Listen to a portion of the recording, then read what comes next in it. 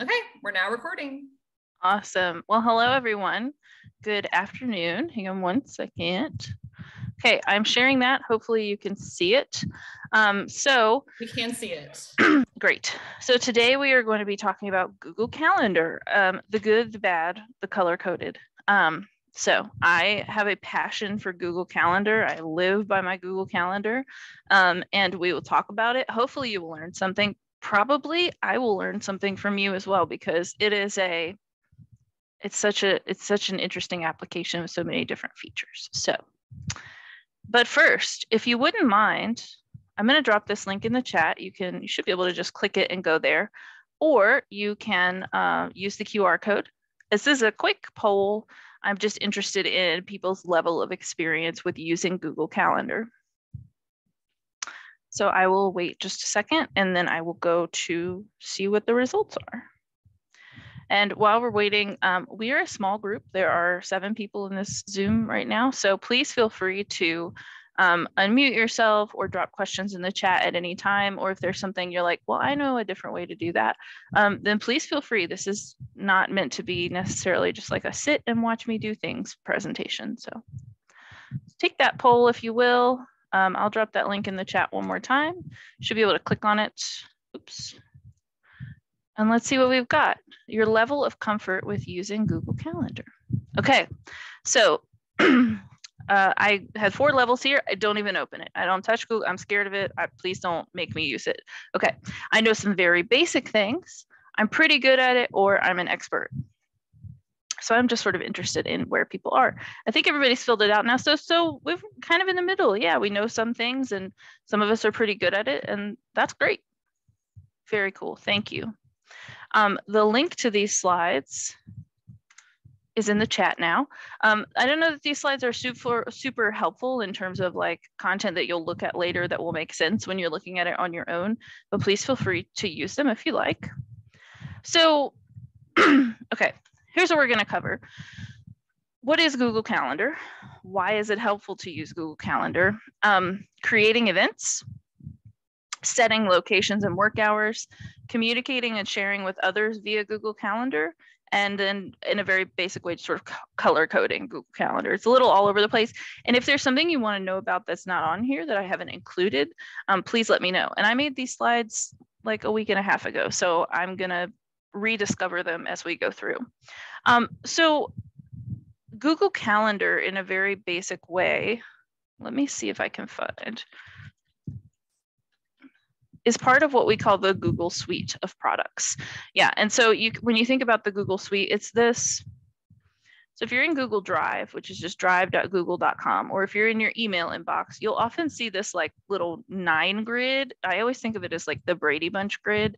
And if you click on it, you can see a lot of the Google Suite products. So when I refer to Google Suite, I sort of mean collectively all of these things. And there are dozens of products. We've talked about some of them. Sam and I did a ULVLC on the larger Google Suite a couple weeks ago, if you're interested.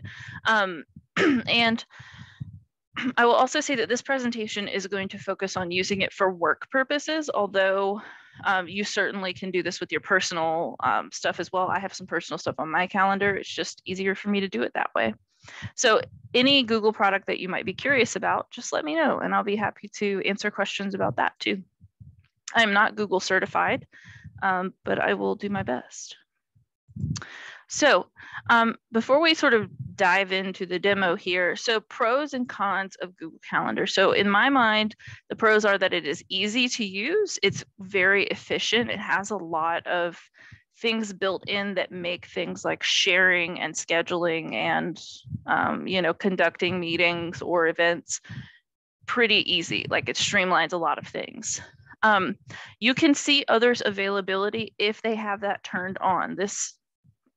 We're in the safe tree here, so I'll tell you, it drives me crazy when people won't let you see their availability. Like I don't need to see what specific thing you're doing at that time. That's a privacy setting.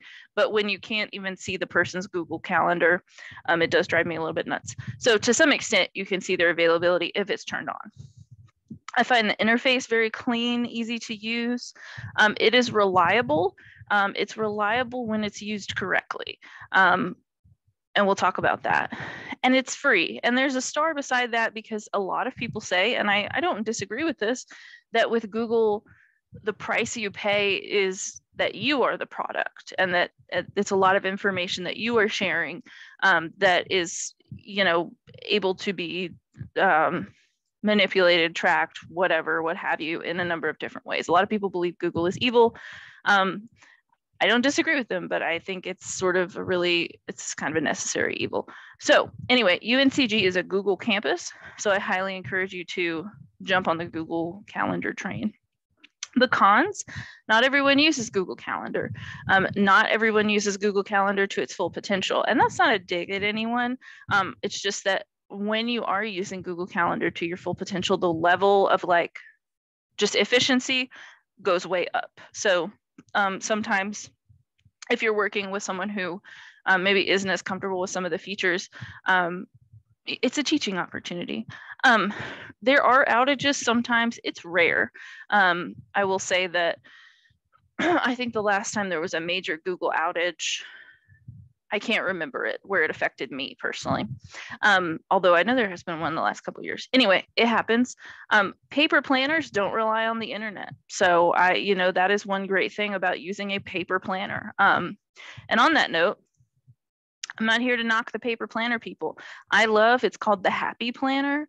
I don't use it anymore because I find myself, for a little while, I had both a paper planner and a Google Calendar. I was doing that in college, and it worked really well for me then, but I sort of am at the point now with the work that I do, paper planners just become sort of redundant for me.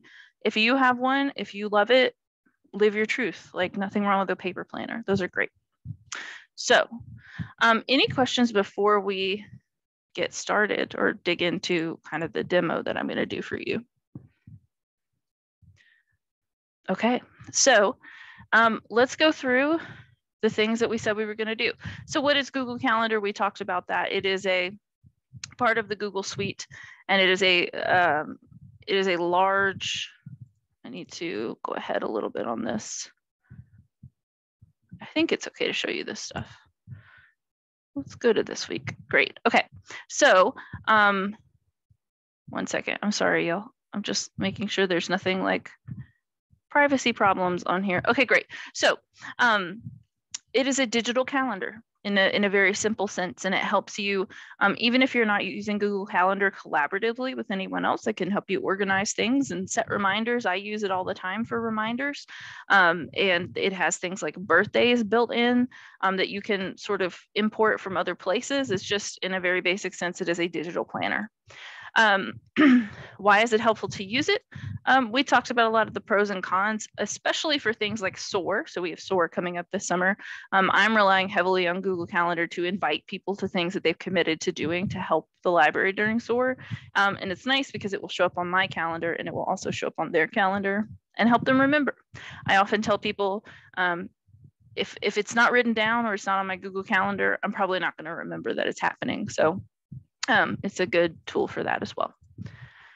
So creating events, let's actually go in and create an event.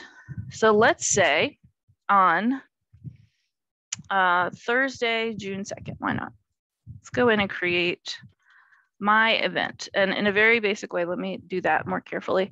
You can either click this plus sign up here that says create event, or you can click on the time slot that you're interested in. So you can see over here, we've got the date here, we've got the time slot here on a grid.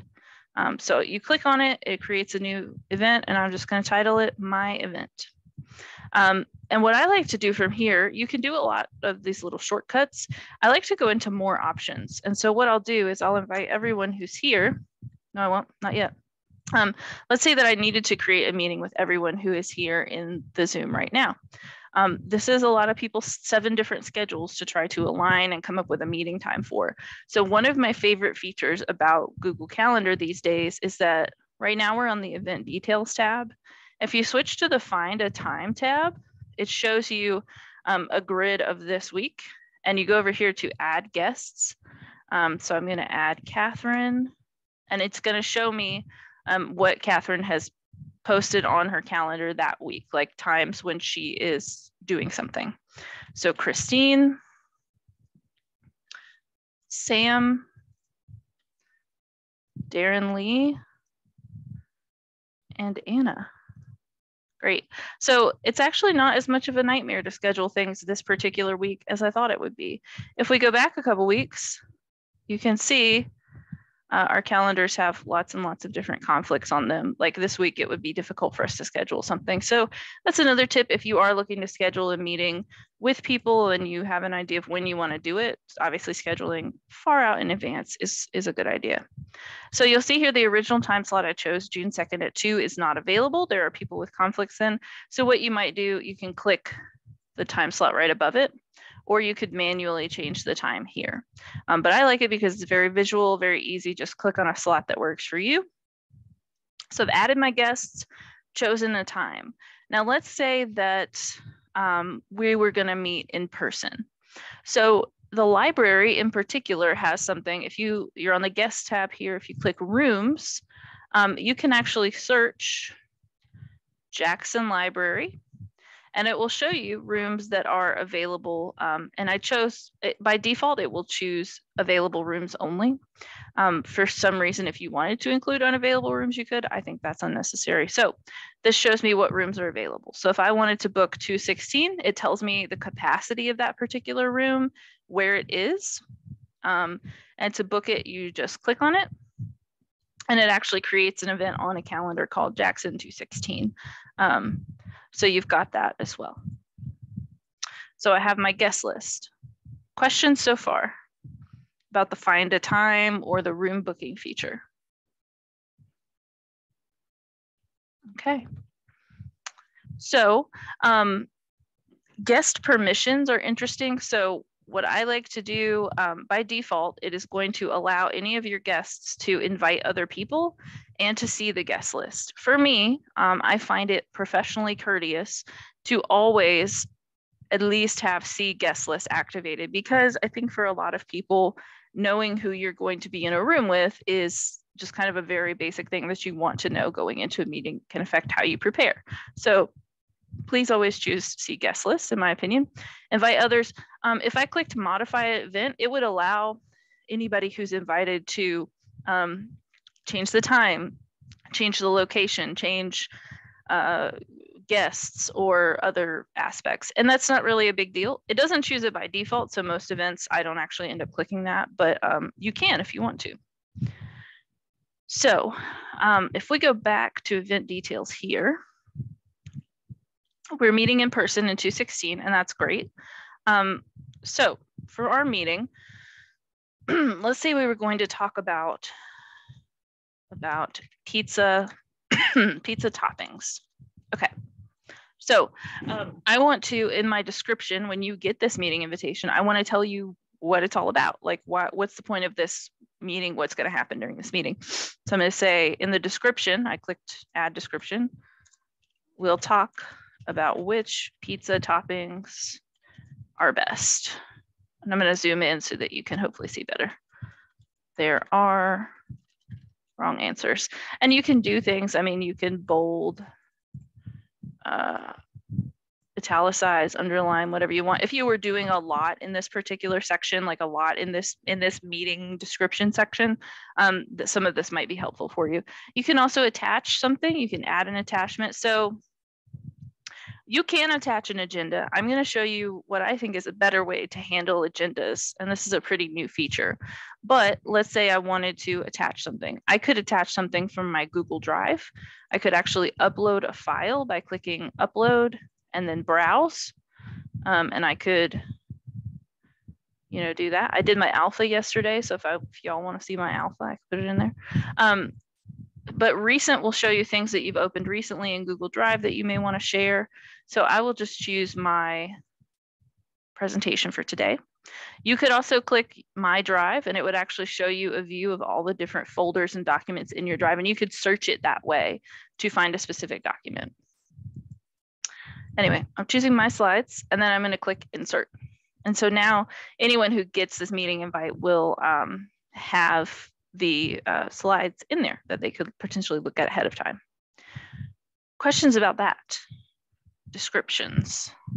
Yeah. Yes, Yeah. I have a question. Perfect. I'm thinking about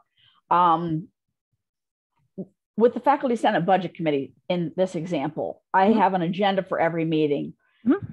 So, and it's a Google Doc. So I should really just put that link in there, and then it's convenient. And as soon as the meeting starts up, they can go to the meeting invite, and I don't have to put it in the, well, I could still put it in the chat. Yeah. Yeah, you're absolutely right. Yeah, you totally could do that. You could just click on the paperclip, and then you could search for it in your drive by the name, or you could actually browse manually. Yeah, and then you just click on the, let's see. Here's a video I made on Academic Search Complete, insert, and yeah, it's there. And I don't know that there's a limit to how many attachments you could put in. There probably is, but I've never hit it.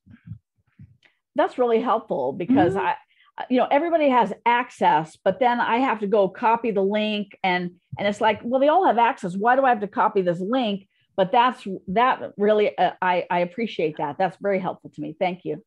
Yeah, absolutely. It's a great feature.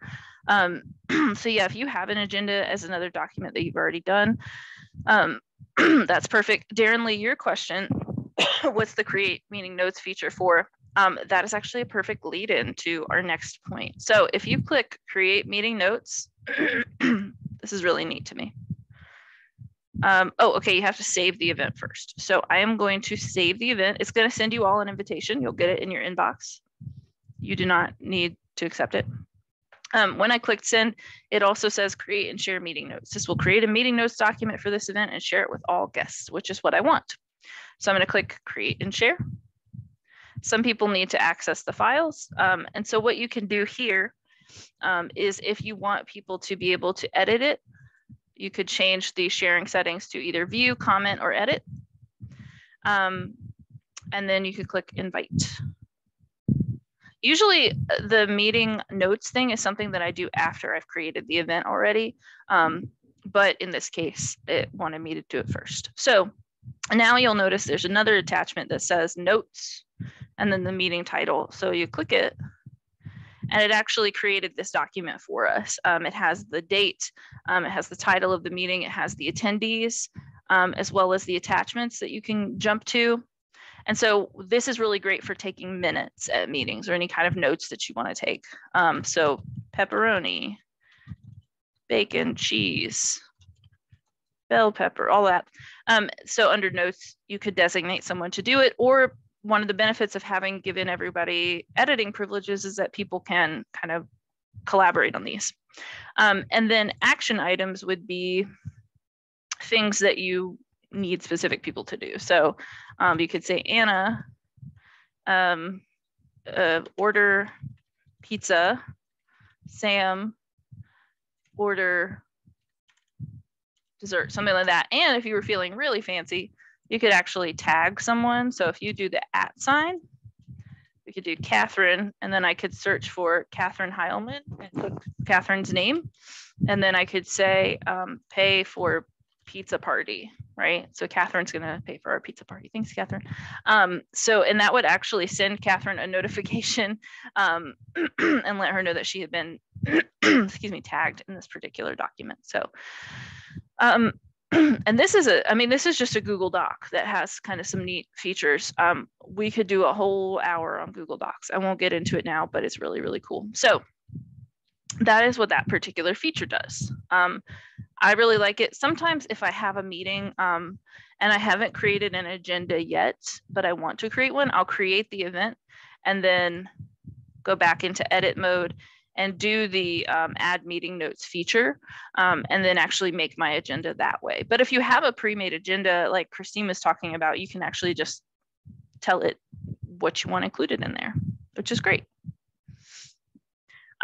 Questions about any of that? I think the meeting notes thing is a fairly recent feature. I started seeing it maybe 6 months ago. Okay. So other things about this, let's say that we decided, that we wanted to have this meeting virtually instead of in person. What I would do is if you book the room the way that we did, you could go to your guest list and you'll see that Jackson 216 is a guest. I'm just going to remove Jackson 216, which should free up the room for someone else to book at that time. And then you have two options here, and you have to turn on the Zoom feature, and we could talk about how to do that. It automatically is going to offer to add Google Meet video conferencing. So if you click on that, it will create a link for people to use to come into the meeting via Google Meet, which is really, really nice. Yeah, if you don't have that feature, let Sam know and we can guide you to how to turn it on.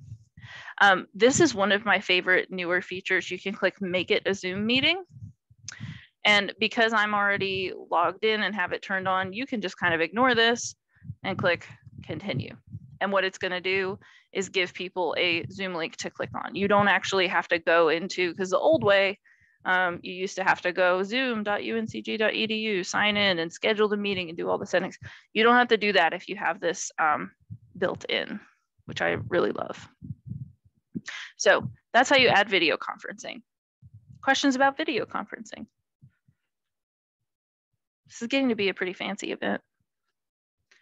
We have an agenda, we have a Zoom link, we have guests. So a couple other small things here.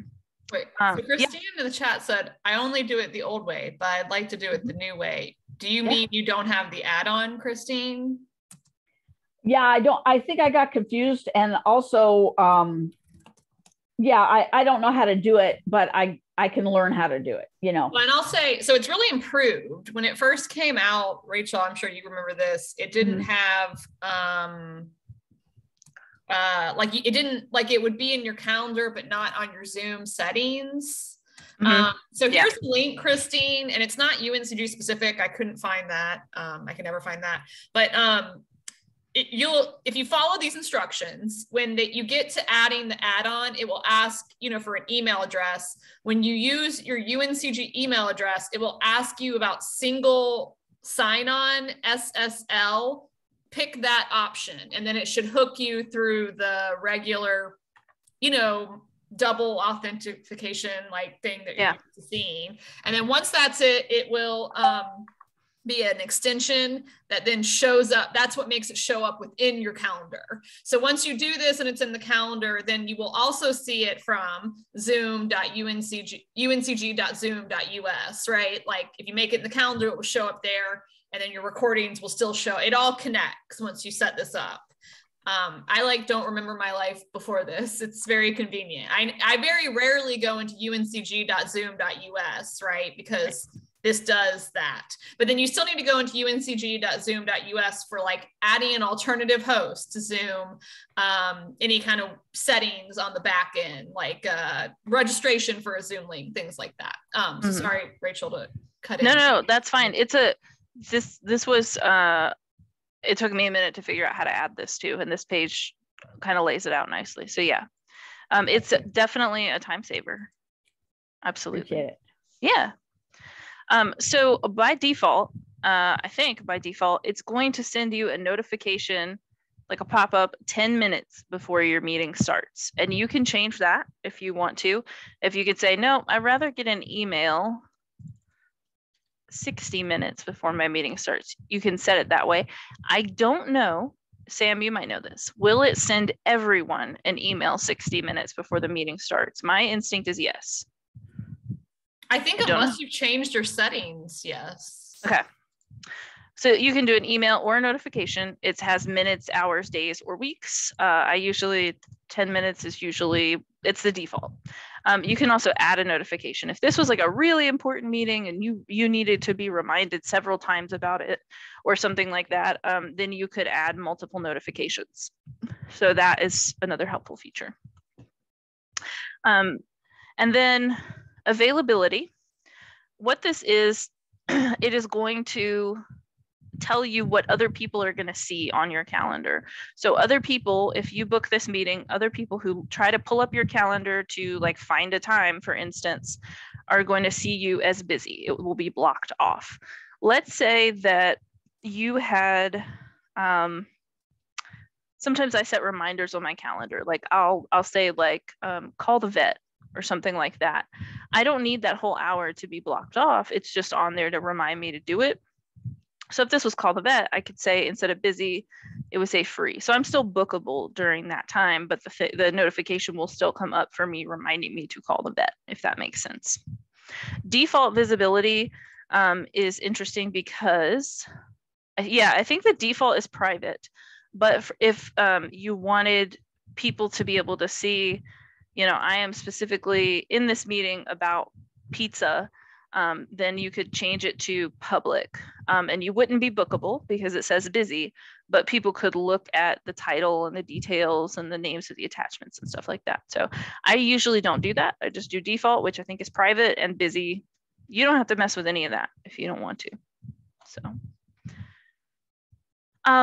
So RSVP, there are a number of RSVP options now when you get a meeting invite.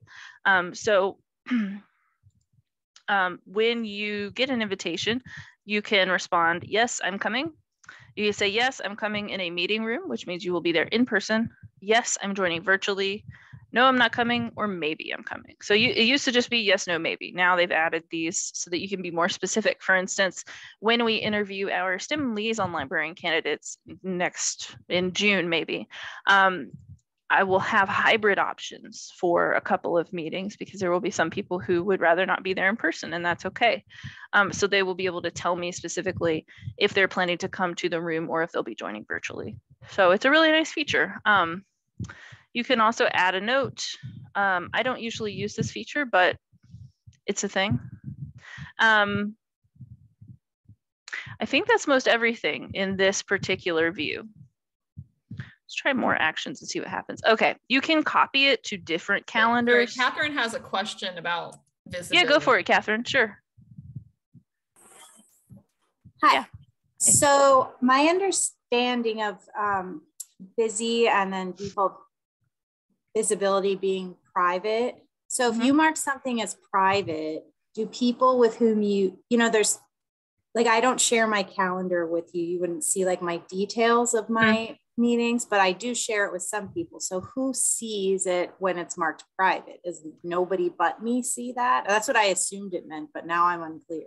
I'm wondering. Well, I think you're right. I think that for instance, my calendar is shared with many people, and most of them can only see whether I'm busy or free, right? That's what most people can see who can look me up. Like with most of y'all, I can only see that you're busy. I can't see what it says. My boss, Jenny, I have it set so she can see everything. Like she can see I'm busy. She can also see what I'm doing, any attachments in there. If I put it on private, I think, I could be really, really wrong about that. It will still, it can't be seen by others unless they have make changes to events. Okay. So if you set yourself as private, no one is going to be able to see it except people who have that like very high level access to your calendar. If that makes sense. And I can show you like here, this is another thing I wanted to talk about I think the default, right, Rachel, is that everyone sees busy unless you invite in someone as a like full view, which I think I had to like Google how to do that when I let Amy into my. Yes, you'll only see but what she's asking is there anyone who could see it if you set it as private? So my answer to that question is like, if you go into my calendar settings and sharing, we can see, like, for instance, Jenny, my boss, can see all event details. I thought that she had access to make changes and to make changes in managed sharing. So if someone has see all event details or see only free busy, then putting on private, they're not gonna be able to see anything except busy. If they have make changes or make changes and manage sharing, then they will be able to see it even if you have it on private, if that makes sense. Okay. Nobody has that level of access for me except my personal Google Calendar. Some people have see all event details, like my boss, my husband, my work wife, you know, stuff like that. So yeah. Okay, thank you. Sure. So You could also, just a couple other things, if you click this little chat icon, chat with guests, it will actually open up a new Google chat space with all of these people. And it wants to give me a little overview. I'm not going to do that. I love pizza. It would then send all of you, you probably all just got a chat from me that says, I love pizza. And now we can see Christine is typing a response. So is Catherine. So we could do it. We could chat about that, for instance. Or once I've saved the event, I'm going to go back into it and I can see, oh, I forgot to tell people something. I could send them an email. You could click email guests and I could say, forgot to tell you to bring your own napkins. Send, and then they'll all get an email from you. So that's creating events, which is pretty cool if you ask me. Any other questions about creating events? Sam, I didn't mean to cut you off earlier about the privacy thing, if there's anything I forgot. I guess I have, I use the feature of putting things on other calendars, publicly viewed calendars, and creating public calendars. Did you talk about that? Not yet. Sorry to jump ahead. I was just no, you're okay. Other things in Google Calendar I use. No, that's helpful. So what you can actually do, there's a couple other things. So we talked about all of these. Let's talk about setting locations and work hours. So if you go up, if you're in your just calendar.google.com view, and you click the settings menu, click settings. You can set a couple things, including your time zone, which I think is just going to be automatic. It's going to ask you what you want your default meeting duration to be. I think it automatically sets to 60 minutes. If you choose speedy meetings, I don't like it. You can choose it. It will end 30-minute meetings 5 minutes early and longer meetings 10 minutes early. So it's basically like cutting off a little bit of time from each meeting. I don't use it because I just am like, I could just make the meeting 50 minutes long if it's only going to be 50 minutes long. For some people, they love it. So speedy meetings is an option. Default guest permissions, we talked about. Add invitations to my calendar. So when someone invites me to a calendar event, I'm going to get, the invitation will go on my calendar, but it will be outlined in a particular way. Let me show you. Like today we had the updated Zoom link. So when you haven't yet responded to a meeting invitation, it's just the outline. It's not filled in, and that tells me that I need to respond to that invitation. So this is what it looks like on the invitee event end. And so I'm going to click yes with the little video camera next to it. It means I'm going virtually. And now it's filled in.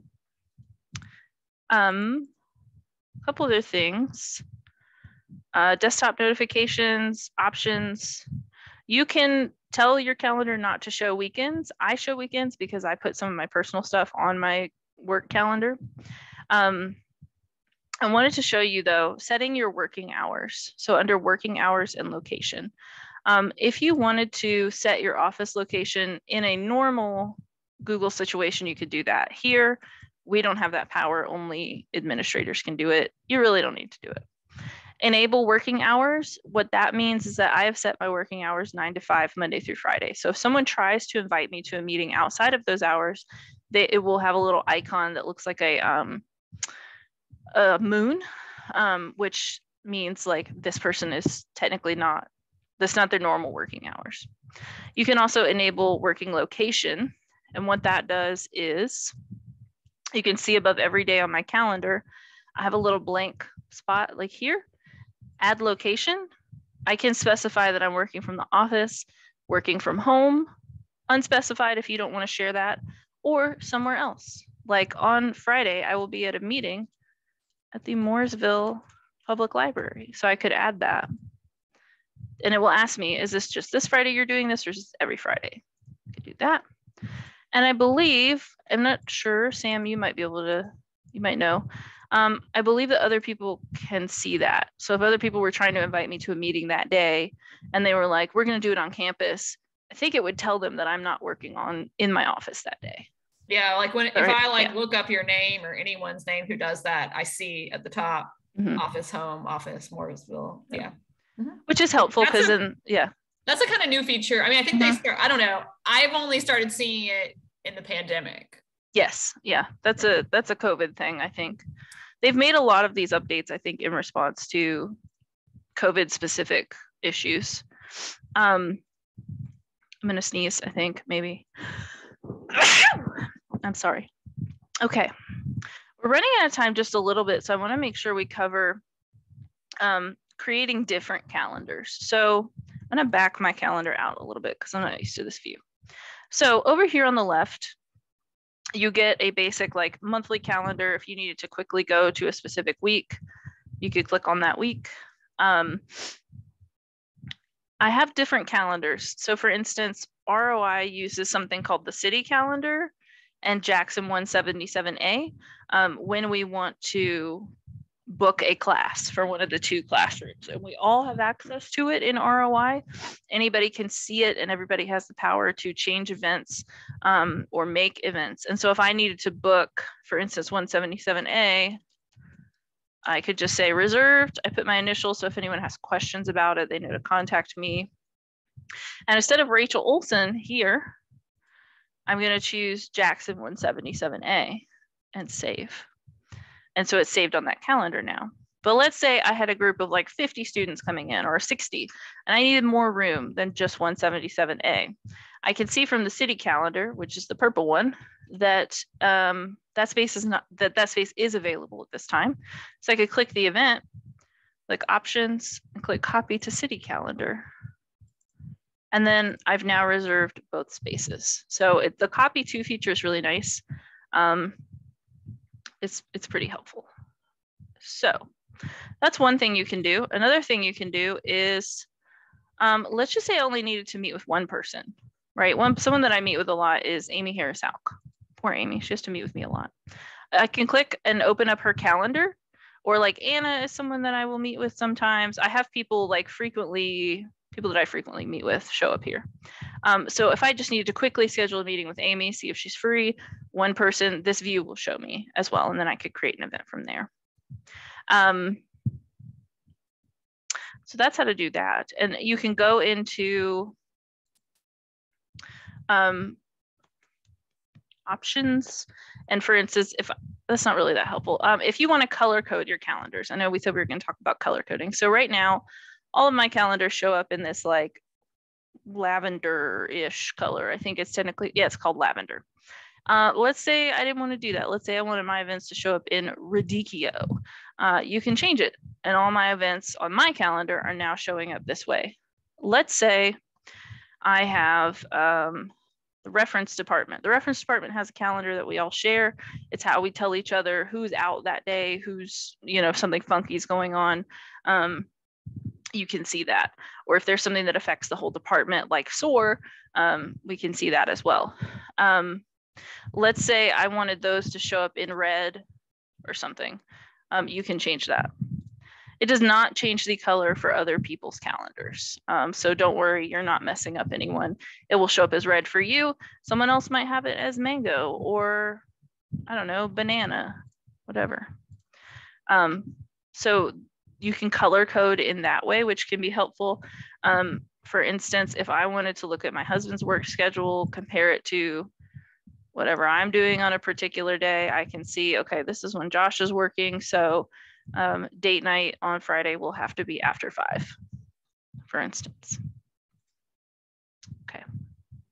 That's color coding in a very basic way. Let me see what else so we talk about. Sharing settings, setting locations and work hours we talked about. Is there anything else that people want to cover, like other questions you have about Google Calendar that we didn't talk through? Because there's a lot. There are things that we have not talked about yet. I can show you very quickly these time insights. These are pretty new to me. So it's telling me that of the hours in this week, I am spending 5.8 of them in meetings with other people, which is pretty low. Last week, I spent 15 hours a week in meetings with other people. And on average, I guess it's average per day, I'm not sure.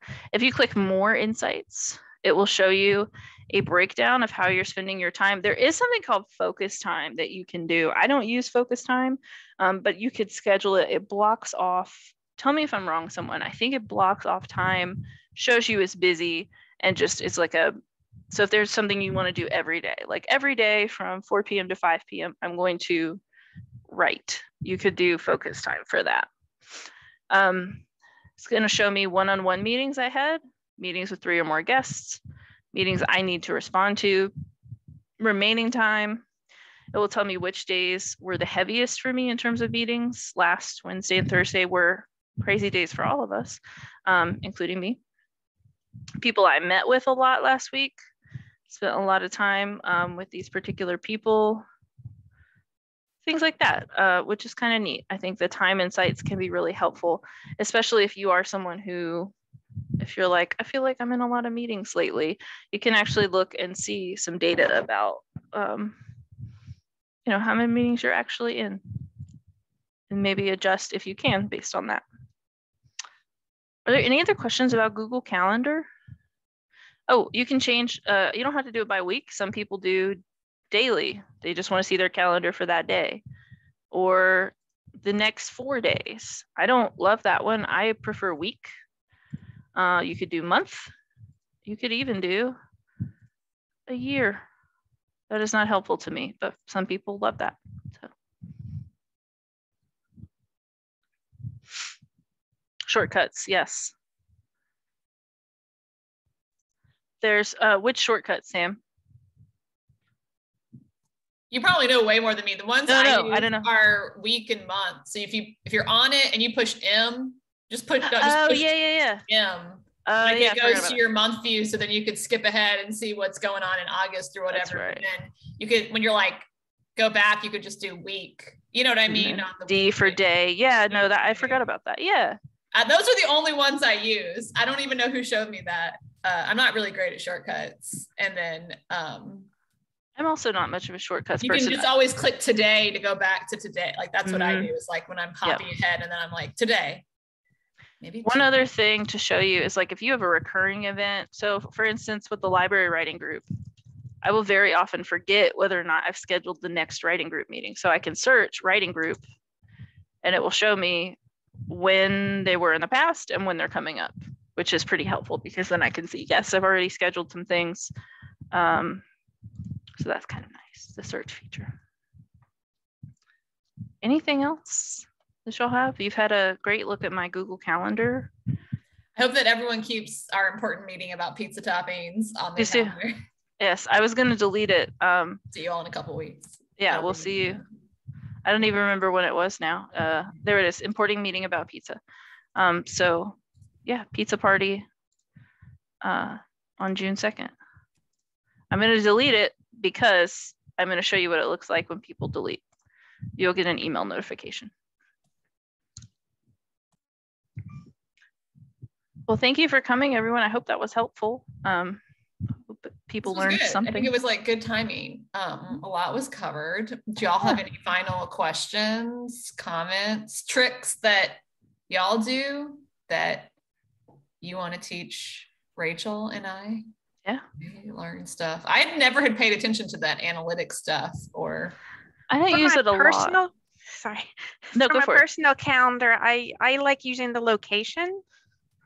Yeah, that's a good one. Yeah, absolutely. If you've got like yes, you can set like a physical location if it's not on campus. Like you could say we're going to meet at Slices for our pizza meeting or something. Yep, absolutely. And I have like a shared, for my personal, like I started a shared family calendar, you know. Yes, like I remember a family calendar. Yeah, I remember growing up, my mom would always print out calendars and like put it on the fridge and we would all write on it. And I made this family calendar, but just, you know, side note for this recording, my husband does not use it. So it's really just me alone on a calendar. But yeah, like what was it? You might have multiple doctors, because I know I do. And then it's always good to look at your calendar and be like, well, which one? Oh, there it is.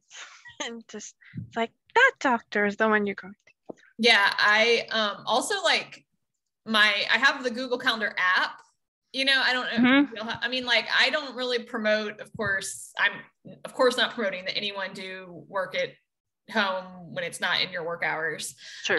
But saying that, it's sometimes convenient if I'm like out at a meeting, I can just like, you know, quickly add something. But like, you know, I feel like I probably am not using the mobile. I just like usually add something quick. And then when I'm back at my desk, go back in and edit it. You know? I find the mobile app helpful, although you are right that like I'm sure there's a way to turn off notifications for the app so that you're not getting dinged. Like, I don't know. Sometimes I wish there were ways to like make it so I can't see it, because then I'll just be like at 10 o'clock, I'm like, what meetings do I have tomorrow? I think I changed it once in my life where like I stopped getting notifications, but then I like have gotten so used to the phone notifications that I think it was like making me lazy. You know what I mean? Like I was not getting what I needed. So I just leave them on, even though they're annoying, because I'm like, I want to know. I also have my like personal combined, you know, like I have it turned on in my work where I can turn it on and off, like it's a different color. Trying to look at the app and see what I think. I just mostly just again quickly add events. I can't do anything fancy on the app. Well, I'm sorry that we won't actually be having our meeting about pizza toppings. It would have been one of the funner meetings that I have in June. But thank you for coming. If you think of questions or anything comes up later, please feel free to email me, and enjoy scheduling events.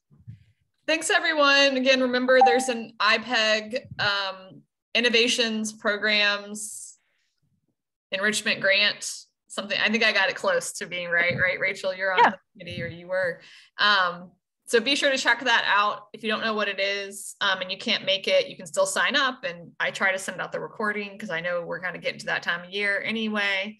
As always, let us know if you have any questions. I will send this recording out to y'all because a couple people emailed me and said they couldn't make it live, but they wanted to see the recording. But they're also always on the ULVLC LibGuide. Bye, everyone. Hope you have a good rest of your day, week. Bye, y'all. Bye. Bye, Rachel. Thank you.